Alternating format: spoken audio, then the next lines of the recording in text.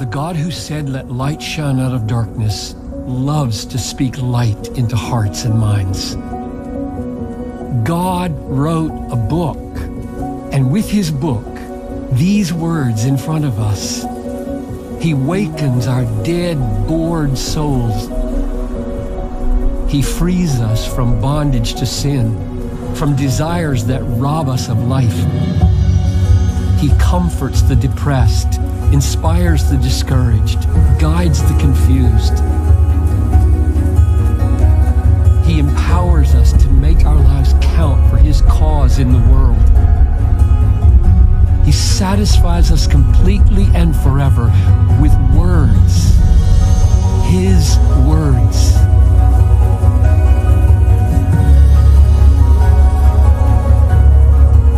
So, will I read my Bible tomorrow? Where else would I go? How else will I know him? How else will I prepare myself to enjoy him forever? Yes, I'll spend the rest of my life looking out of this window, watching, waiting for another sight of him, another miracle, another glimpse of my God.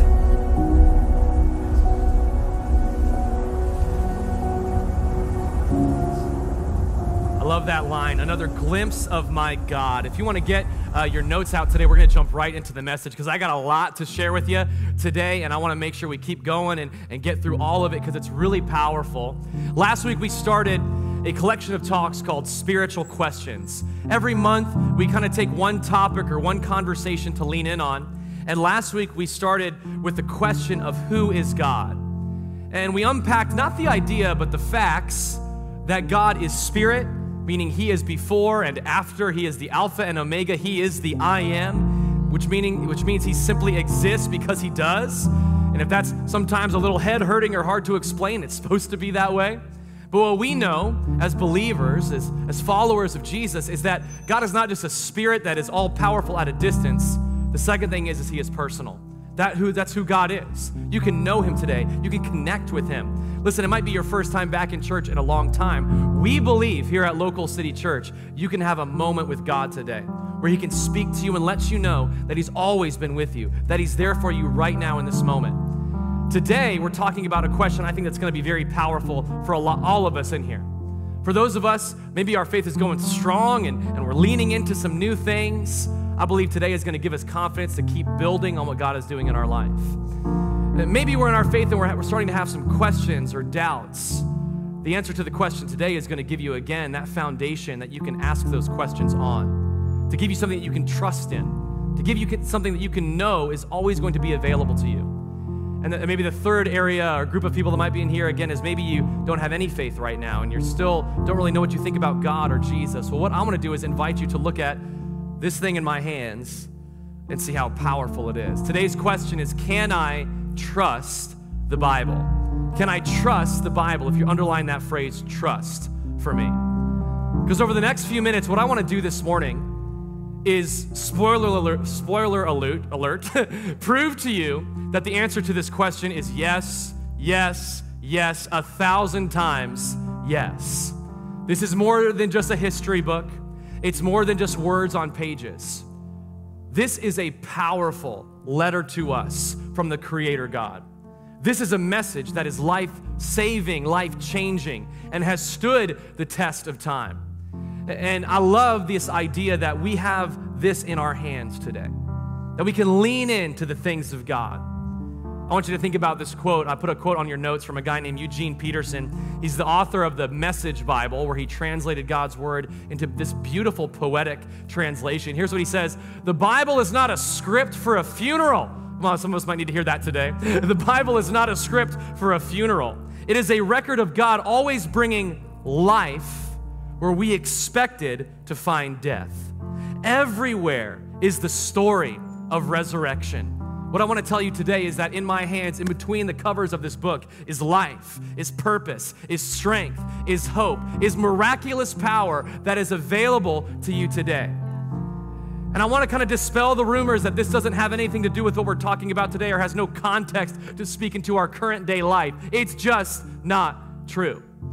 See, the Apostle Paul, who wrote a ton of the New Testament, which is kind of the second part of the Bible, he tells us in Colossians chapter 3, verse 16, he says, "Let the message about Christ in all its richness fill your lives." Would you circle that phrase for me? Fill your lives. To teach and counsel each other with all the wisdom he gives, to sing songs and hymns and spiritual songs to God with thankful hearts.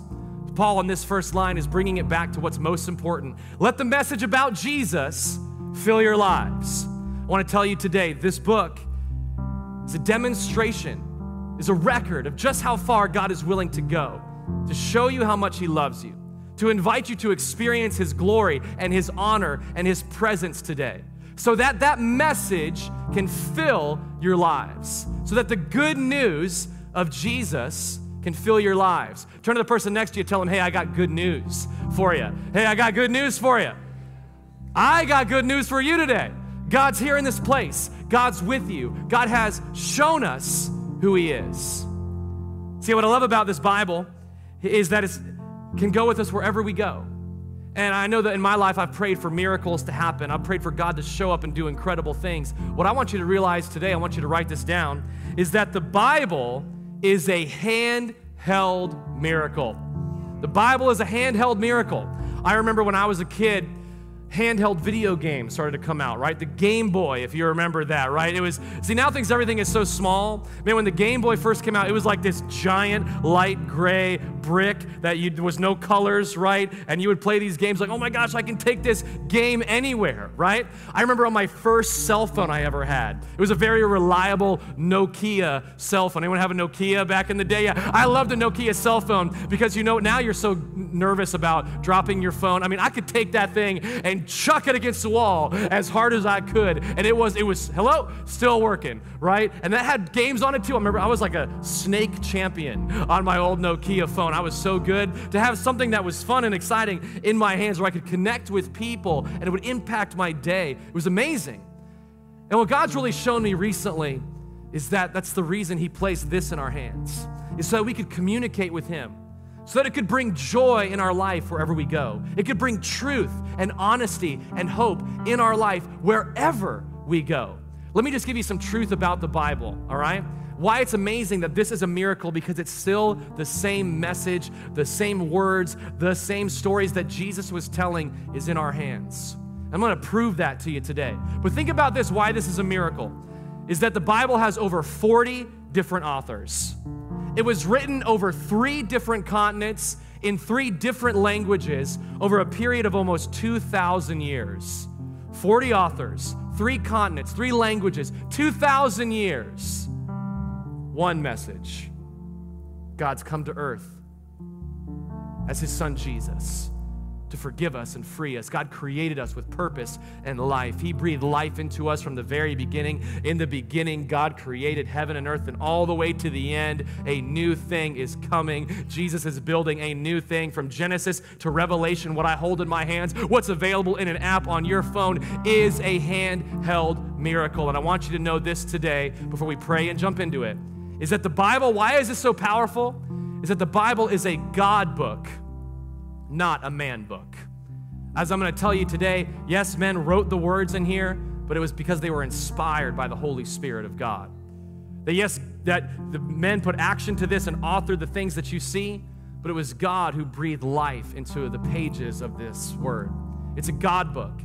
And man, that means for me, I can turn to this thing and I can trust it more than I trust anything else. And I can lean into the power that's found between the lines and between the pages. So again, spoiler alert, the answer is yes, that you can trust the Bible. And I would ask for you just to open your hearts today, to open your minds, to really lean in to what God's gonna speak to us today. Would you bow your heads and close your eyes with me, and let's jump into this. God, I'm so thankful for your word. I'm so thankful, God, that we can read it, we can open it up, and even when we have questions, God, you've provided proof, you've provided explanations, you've always been there for us. God, I pray today we would listen and lean in and write notes down.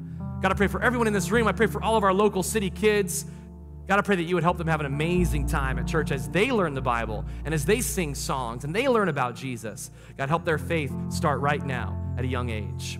And God, we're so thankful for you. God, we believe you, we trust you, and we know you're a good God. In Jesus' name we all say and agree. Come on, if you're ready for the message, give me a clap. Let's jump into it today, all right?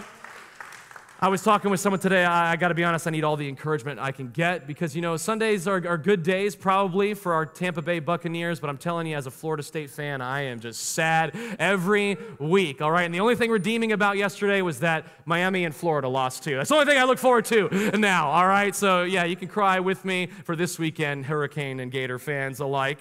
But it's so funny how things like that impact us and affect us, these little occurrences during our day.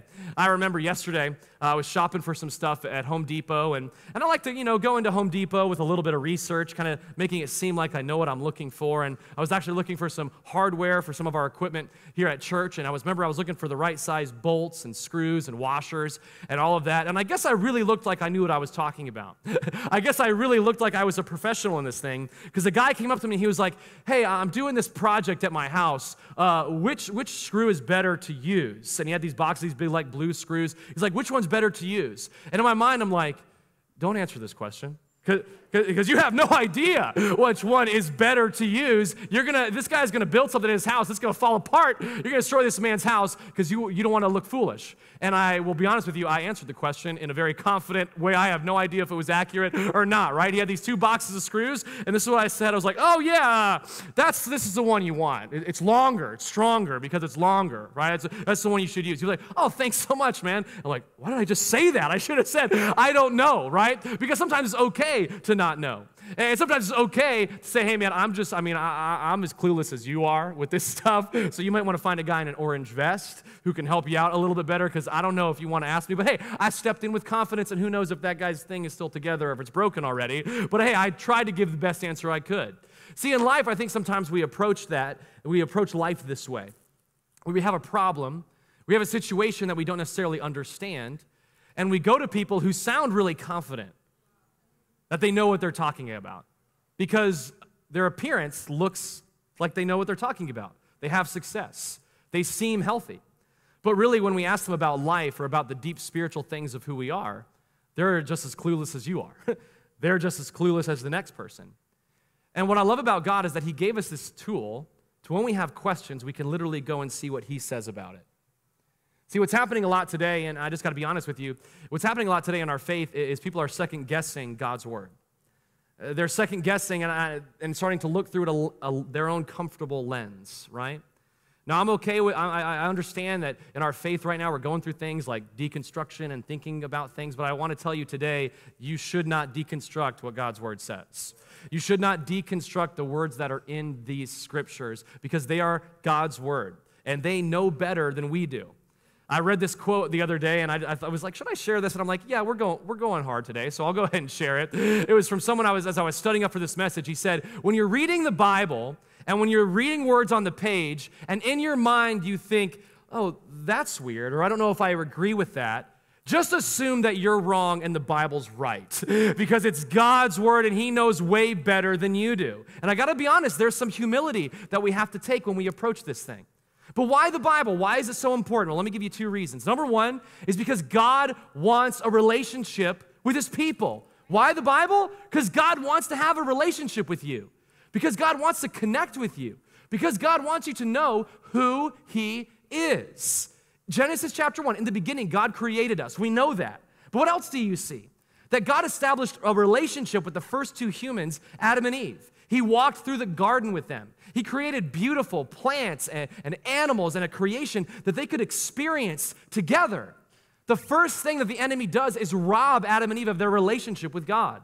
What does he introduce? Shame and guilt. And when God simply wants to walk through his creation with his people, we're hiding. They're hiding in their shame. They're hiding in their sin. They're hiding in the mistakes that they've made. But what is God doing? Still walking through the garden, searching for his kids. God wants a relationship with you. He didn't have to give us this. He said, all right, good luck. Here's what I said a long time ago, and hopefully, telephone, it gets passed down. If you ever played telephone as a kindergartner, you know that does not end well at all, or even as an adult, right? We got some mumblers out there. We got people who need to enunciate, right? But God wants a relationship with his people. It's the most powerful thing we can understand, is that God, the creator of everything, wants a relationship with us. It was what I was detailing out last week, is that who is God? What an interesting question. That most people now are asking, who is God, not should I believe in God? Because there's just too much out there that just has no explanation. And it's so powerful to know that there's got to be something else out there. Well, I want to tell you today, you can know that something else, and that something has a name. His name's God. He has a son named Jesus who came to this earth to make it possible for you to have a relationship with him. I love the intimacy that God's word uses and the authors of the Bible use to describe God's word. Very popular verse, maybe you've heard it before, Psalm 119, 105. It says, your word is a lamp unto my feet and a light unto my path. Now, for a long time, I read this as someone who is reading this in this day and age. Oh, a lamp. And I think of a flashlight that shows you the whole trail, shows you the whole distance. But when the psalmist was writing this, they didn't have battery-powered electric flashlights. Just in case you didn't know that, they didn't have that in the biblical context of when things were written. They had these little oil lamps, and that didn't shine much light. But what it did do is you could hold it down to your feet. It's why it says your lamp to my feet and a light into my path, because you could hold it down by your feet and see what your next step was. See, sometimes the Bible may not tell you exactly everything that you want to know about life, but I promise you, I can stand today and promise you, it will illuminate for you your next step. Sometimes it's getting back in community on a Sunday morning at a church. Sometimes it's taking a step into community by joining a circle. Sometimes it's getting connected to serving in your purpose. I talked about the home team earlier, right? Like God says there's nothing like making a difference. He says you are a masterpiece. Turn to the person next to you, tell them, hey, you're a masterpiece. You're a masterpiece. And right after that, it says you're a masterpiece created to do what? Created to do good works that God purposed you for a long time ago. See, I love that there's people who give of themselves to make this happen. And listen, today is growth track. And over the next 2 weeks, it's combined growth track. I mean, you can knock out 2 steps in one. I love that. 2 in 1, let's go. 2 for 1. That's why I love Publix, man. Buy one, get one. Even if it's something I don't need, I'm getting it because I can get 2 for the price of 1. Well, today, 2 steps of growth track for the price of 1 because we believe in your purpose so much.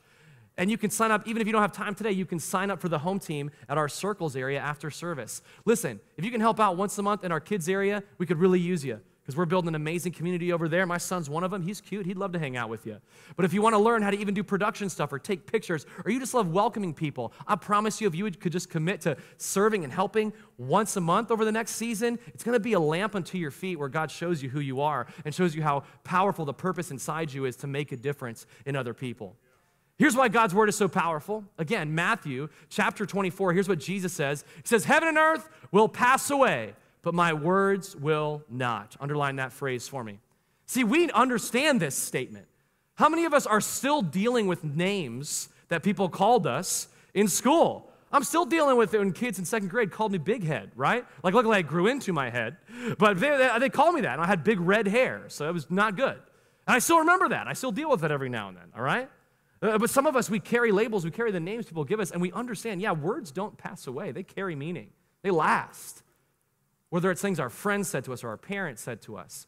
I want you to know today, in this book, in the God's word, is life. It's words of life. It's words of truth. It's words of hope and honor and joy and just who God is. And I promise you, it will not pass away. Jesus is saying, hey, all the stuff that you see, it's going to pass away. But what has been said by the mouth of God will last forever. It's pretty important to lean into. Pretty important to know what's being said. Why the Bible, number 2, is that it's God's self-revelation to his people. If I was to have a relationship with someone, it's kind of up to them to reveal themselves to me, who they are. Like as Adrian and I continue in our marriage, we're always revealing more of ourselves to the other person. You learn more and more about each other. And God didn't just say, hey, all right, I created you, now figure me out on your own. That'd be really frustrating. He didn't do that at all. He's revealed himself to us. If you want to know what God is like, this is a pretty good place to start. If you want to know what God says about you and about this world and about certain topics, this is a good place to start. God himself wrote this book. The words of God are on these pages that I'm looking at right now. See, in a relationship, people must self-define who they are, and God has done that. I love, even at a young age, my son Shepherd is asking questions about God, right? We have this little book that we read to him every night about God, and it's about certain stories in the Bible, and one of the things that we're working with him is to know that God's with him no matter what throughout the day. And we were coming home from school the other day, and we were just talking about his behavior at school and how he does such a great job until rest time, right? Like rest time, he just loves life too much. He don't want to lay on his cot. I understand that. Now, I understand that as a kid. Now I'm like, man, if I could have a cot at work and I could be forced to nap for an hour, yes, let's go somebody. I would be there all day. But for Shepherd, he's learning like, okay, I got to rest and I got to slow down. And we taught him this verse, be still and know that I am God. Be still and know that God is with you. And so we were walking through this verse the other day in my car. He's in his car seat behind me, and I said, Shepherd, remember, during rest time, it's really important to be still and what? And he goes, and know that God is with you. He says it in his cute little voice. It's awesome. Makes me cry every time. But there was something really powerful that he said right afterwards. He said, but Daddy, if God's with me all the time and I can be still, I don't see God. I don't see Jesus. And I explained to him, well, Shepherd, you know what the wind is, right? You see its effect that it has on the trees and things like that. He said, yes. And I said, well, that's what God is. He's always with you. You see his effect in your life as he helps you be still and slow down and be at peace. And I said, do you understand? And he said, yeah, Daddy, I do. I'm telling you, this is an honest conversation. And that gave me so much joy to do that. And I always want to relate this to you. As an earthly father, that gave me so much joy to reveal to my son who God is. As your heavenly Father, can I encourage you today that he really does enjoy telling you who he is, telling how he's always with you. I've been there for you. I haven't forgotten about you. I haven't left you. I've made a way for you to know who I am and find the meaning and purpose of this life. So what I want to do is get really practical for a few minutes and give you as quickly as I can. It's going to be a lot. It's going to be like drinking from a fire hose for a little bit right here. But I want to give you 7 reasons you can trust the Bible. And here's why this is important. In 1 Peter chapter 3, the Apostle Peter tells us this. But in your hearts, honor Christ the Lord. Pretty easy commandment. Honor Jesus above everything. Always being prepared to make a defense to anyone who asks you for a reason, underline this phrase for me, a reason for the hope that is in you. I love, but this line's important too, yet do it with gentleness and respect. Now I'm going to do this with gentleness and respect today, but I'm going to tell you why I'm just not taking a chance on this stuff. There's actual validation to why there's a reason I have hope in this stuff. And that's what I want to give you today. So when people say things about the Bible that is just not true. They say it's fake, that it's not real stuff. No, it really has been around for a long time. I'm going to tell you today that when you hear people say, well, we don't have the original versions of the text, that is a flat-out lie. They just don't even know what they're talking about because we do, more so than any other historical book. And then the other thing is that it wasn't really taken seriously, and that's not true either because the Word of God was seen as utmost importance back in biblical culture. The guys that would copy these stories from generation to generation, man, they took intricate care and detail with what they were doing. So let me give you these quick 7 reasons, all right? So 7 reasons why, yes, you can trust the Bible, all right? First thing is the character of God. The first reason you can trust the Bible is because we see a character in this book who calls himself God. And one of the best verses, one of the most popular verses in our life today, in our world today, that a lot of people know is John 3:16. Probably after Genesis 1:1, people know what John 3:16 somewhat says. For God so loved the world. What is the character of God? That he loves the world that he created. That he gave his only son, something of utmost importance and precious to him. He gave that to the world so that whoever believes in him should not perish, that they would be protected from harm and have eternal life forever. This verse details the character of God. People say that if you look at this in stanzas, in a few words at a time, you see the character of God. God so loved the world. God so loves you. Not just, hey, I love you, buddy. No, so, more of those than you could possibly imagine. We can't detail it in English how much God loves you. And he proved it. The character of God, how did he prove that he loved us? By giving us something that was of utmost value and importance to him, his son. So that an action step that he invites us to take, to believe in him, so that then we can be protected from death and harm. For eternity we can be with him. You see the character of God in this line. So if this is the character of God, then maybe there's something to be said about it. If this is the character of God, maybe it is something I can trust in. I mean, if I were to tell you this, hey, you know what? I love you so much. I'm going to give you the most precious thing in my life so that you can be protected, even in the difficult times you go through, even in the pain you experience, so that you can know that I'm with you forever. Say, oh my gosh, you're the best friend I've ever had. I want to spend more time with you. God has said it right here in these words. He's proven his character to you. He's shown you who he is. The second thing is divine authorship. Divine authorship. I love that it says that all Scripture is breathed out by God and profitable for teaching, for reproof, for correction, for training in righteousness. It's divine authorship. And it's so important to remember that, again, men wrote these words, but it was inspired by God. The Holy Spirit told them what to put down in these pages. There's a quote by a theologian, G.K. Chesterton, if you can throw it up on the screen. I think it's really important to lean into this. It says, when men stop believing in God, they don't believe in nothing, they believe in anything. That's really dangerous. So what I want to give you today is to realize you don't have to believe in anything, because that's even more dangerous sometimes. You can believe in what God says. I brought this with me today. If you ever seen one of these, little balancing thing. I gave you a lot of anxiety on the ladder last week, so I figured I would do it again on this little thing. But I think a lot of times, and I'm going to use this as an example so I actually don't fall, or like as a prop so I don't fall off the stage. But a lot of times in life, this is what we're doing, right? We're trying to figure out, okay, what am I supposed to do? Why am I here? Is this the right job for me? Is this the right relationship for me? And if anyone is looking at me right now, you're like, that guy looks ridiculous. And sometimes in our life, I'm putting so much effort to try and balance on this thing. If I can do without it, oh, look at me. But still, I don't want to live my life this way, right? This is not fun. It's building my core, yes. But I don't want to live this way because every day I'm trying to figure out, is this right? Am I supposed to move this way or move that way? And see, God's given us a thing to where we don't have to struggle with deep philosophical questions all the time. It's divinely authored. When I look in what this says, I see the character of God. Another way to think of it is this way. And again, we don't believe in luck here, so I'm about to open this, so don't freak out, all right? Like a lot of us, it's like, I understand what this umbrella is for. If it's raining outside, I put this over my head to protect myself from the rain. But the way I think some of us sometimes approach the Bible is we know what it's for.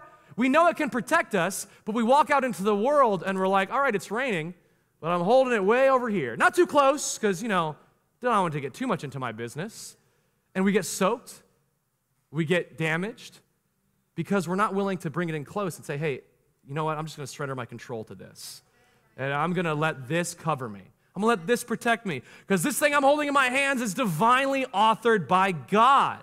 And that's why it can prove the test of time. For those of you that had the anxiety about, please close that. I don't know, is the black cat going to show up? Are you going to walk under the ladder this time, right? But it's divinely authored. It's God-breathed. It's in Scripture, they say 3,000 times, this is the word of the Lord. This is what God says. Because they know it's not what I say, it's what God says. Jesus himself, the Son of God, said, hey, here is what God has commanded. Here is what God has said. Here is the divine author working these things out for you so you can see who he is. Character of God, divinely authored. Third thing is unity of message. Remember how I said before, 40 different authors, 3 different continents, 3 different languages, 2,000 years, one message. One message. God created us. We messed up. God made a way for us to be redeemed through his son Jesus. And Jesus is coming back again, and we get to spend eternity with him when we believe and surrender our lives to him. Because God is as righteous as he is loving. The unity of the message is that, yes, God loves us, but he's also righteous and just. Meaning that when we have broken the laws of creation that he established, yes, we were given the choice to love him, but also we were made unclean, unrighteous. But God didn't just leave us there and say, hey, you figure it out. He said, you know what? I'm going to send my son. I so love the world. I'm going to bring you back into relationship with me. It just takes another action, another choice of surrendering. To say in Psalm 18, God's way is what? Perfect. All the Lord's promises prove what? True. He's a shield for all who look to him for protection. If I told you, hey, I have a message that is true and perfect, you'd probably want to know what it is. It's in the pages of this handheld miracle called God's Word. And the unity of the message is powerful. It's about Jesus. and it stands the test of time. Now, those are a little bit bird's eye view. What I want to do right now is the next few, I want to give you extremely practical reasons why this is true, why you can trust this thing I hold in my hand called the Bible, called God's Word. Number 4 is fulfilled prophecy. Fulfilled prophecy. Meaning that the Bible says things and predicts things that then come true. That the Bible talks about things that are going to happen. Now, there's a ton of them, but I'm going to use one very specific one. And again, in Isaiah 53:5, it says, "But he was pierced for our rebellion, crushed for our sins. He was beaten so we could be whole. He was whipped so we could be healed." I don't know about you, I read that verse, and that sounds like Jesus to me. Well, that verse was written hundreds upon hundreds of years before Jesus ever showed up on the scene. But it was prophesying exactly what he was going to do, pierced with nails through his hands, that he would take on the sins of us all, that he was whipped so that we could be healed and forgiven. See, there's over 300 prophecies that Jesus fulfilled just in his life alone. That's just with Jesus. There's way more that I'm going to get to in a second. But with just Jesus, there's over 300 prophecies that told where he would be born, that he would be born of a virgin, that he would be sold for 30 pieces of silver when he would be betrayed, that he would be whipped and beaten beyond recognition, that he would be led like a quiet lamb to the slaughter. And if you read the crucifixion story, you see Jesus was quiet the entire time. It's prophecy after prophecy that is fulfilled. And they say that for one person to fulfill just a handful, remember, there's over 300 of them, but for one person to fulfill all of these prophecies, and it's historical record that this happened, it would be like covering the state of Texas with quarters, and I painted one quarter red, and I blindfolded you, and I told you, okay, start here at the top of Texas and walk all the way across and try and find that quarter. It ain't happening. But that's why this fulfilled prophecy is a miracle. That all these things that were said about Jesus, from the prophet of Isaiah to Zephaniah and Zechariah to even the psalmist David, there's unity in the message. There's unity in what it says. There's unity that there's fulfilled prophecy that Jesus would rise from the dead and be alive. It's fulfilled. I want you to know today, we can trust what the Bible says because it's proven the future before. It's proven what's going to happen. It's proven what's coming. We can trust it and stand on it. The fifth thing is scientific accuracy. Scientific accuracy. In Isaiah 44:24 says, "I am the Lord, the maker of all things, who stretches out the heavens." That's what I told you last week. The Bible was the first historical ancient text to talk about how the universe is expanding.